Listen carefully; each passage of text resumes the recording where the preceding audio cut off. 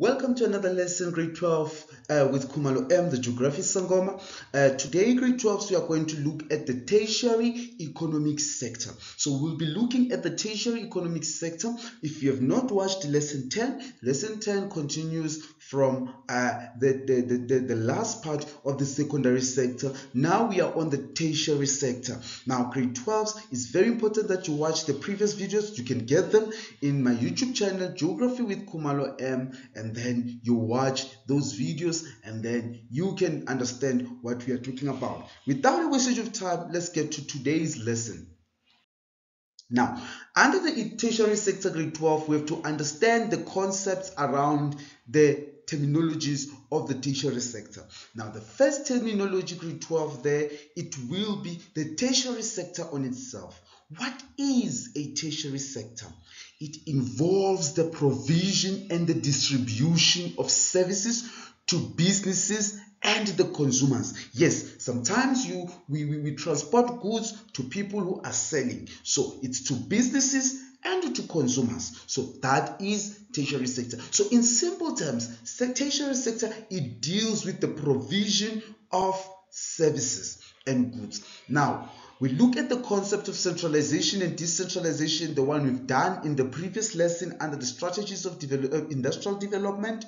Now, centralization, it has to do with over-concentration of activities in a few core industrial areas that we have talked about. The PWV, we have talked about the Port Elizabeth Uitenhage, and the other two that are not examined today, this year, which is the Durban Pinetown and the Southwestern Cape. And the decentralization has to do with the process where industries move to the outlying areas which are underdeveloped. And then we talk of trade. Trade, it will be the exchange of goods and services for money.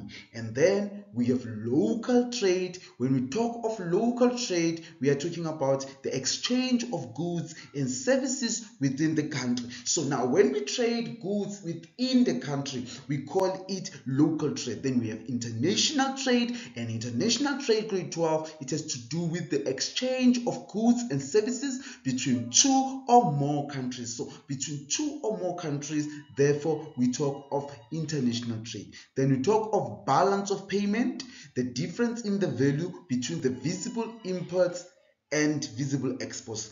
Actually, we talk of the balance of trade, the difference in value between the visible and the invisible imports. Now, the balance of payment and the balance of trade, they'll be similar. Then we talk of exports, goods and services that are sold to foreign countries. Then we've got the favorable trade balance, which is a positive trade balance. Now, it occurs when the value of exports is greater than the value of imports. Then we have foreign exchange, the money paid to South Africa by other countries, for example, in US dollars, in pounds, or whatsoever. Then we've got imports. Imports are goods and services that are bought from foreign countries. Then here's a graphical presentation, grade 12. You may be asked graphically, grade 12, a question. So you expect graphs like this. Now, when you are given here, this is the sector, the activities that are happening in a sector. But when you look at agriculture there, that's a primary sector. And when you look at mining there, it's a primary sector. So sometimes you may be given different activities, then you have to classify which ones fall under the tertiary sector and which one fall under the primary or any other sector of the economy. Then we look at the concept of trade, whether it is local or international trade. So we look at the tertiary activities contributed 74% to the gross domestic product in 2020. It had higher earnings than the rest of the sectors. So now this sector or this trading, it is contributing more to the GDP. So you will have to understand the role of trade, local and international, in economic development, and you must also understand the definition of trade balance and the trade agreements. Now, trade is very important in improving the standard of living of people. So we have to sell so that we can get money, so that we can be able to take care of our citizens. When a country exports more and imports less, the GDP will be higher. So when we sell more and purchase less from other countries, then our GDP is going to be higher. And what does that mean, grade 12? It means that we have a favorable trade balance or a positive trade balance. And then we look at the positive trade balance of trade is important to ending a global poverty. So one of the importance for a country to have a positive trade balance is ending global poverty. Then we've got countries that engage in international trade tend to grow faster and provide better income and more opportunities to their people. So as a country, if we are engaged in international trade, we will tend to grow faster in the economy and be able to provide better income and more opportunities to our people. And then we've got a concept of free trade. A free trade benefits lower income households by offering consumers the cheaper goods and services. So the role of free trade is an agreement. Now free trade is trading without restrictions. So it benefits how the economy, it benefits the low income households by offering them, the consumers, cheaper goods and services. Then we look at the role of transport, whether it's public or private, in the economic development. So once we have a good transport infrastructure, remember transport network is part of infrastructure, grade 12. Once we have a good transport infrastructure, it promotes transportation of goods to the market. So it promotes transportation of goods to the market. And then bad transport infrastructure delays the goods. So it takes time for the goods to reach the market. So you can study them. The good, it makes a transportation to be faster, and we are on time and we are able to meet our customers' needs. And then good public transport assists workers to reach their working place. So if you've got good public transport, it will now assist us workers or any worker to do what? To arrive at work on time. Then when too many people use their own cars to work, it results into traffic congestion now and delays to reach in their working place. So now once many people are using their own cars to travel to work, that will cause what we call the traffic congestion, which you know as traffic jam.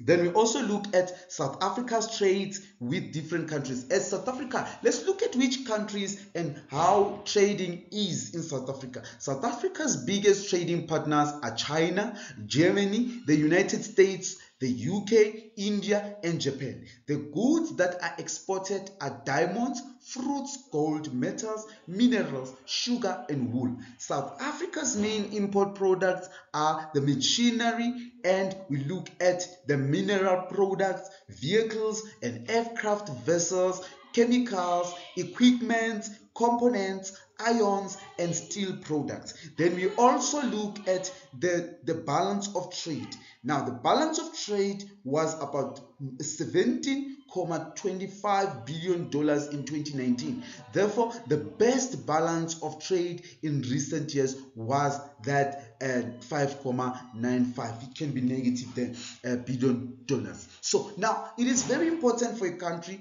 to trade. Then take a look at the causes. Why does a country get a negative trade balance? Why does a country get a negative trade balance? What causes negative trade balance? We said that when the trade balance is negative, it means that now the country has purchased more and sold less. Our exports are lower than the imports. So the causes of negative trade balance will be the low productivity. What can cause low productivity?